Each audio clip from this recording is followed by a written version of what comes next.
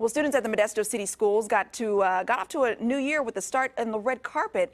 And on the red carpet with a welcome this morning, those high fives were given by none other than the school principal, Principal McCann, wearing Shackelford Elementary School's Panther mascot head, of course.